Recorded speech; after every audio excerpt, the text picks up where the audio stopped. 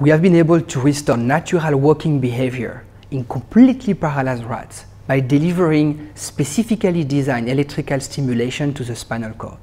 So we perform experiments with rats that receive a complete transection of the spinal cord that interrupt the communication between the brain and the spinal cord. This leads to a complete paralysis. To enable locomotion, we deliver two components. One, a pharmacological cocktail, and second, electrical stimulation on the dorsal aspect of the severed spinal cord.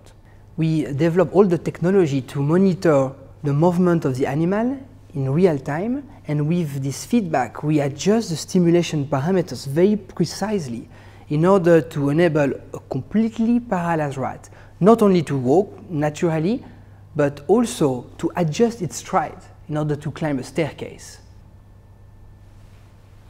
We are really excited about these discoveries because we have now established all the technology that will allow us to test the exact same stimulation protocol in paraplegic people.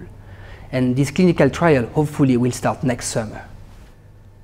My team and I are aware that we have not found a cure for spinal cord injury.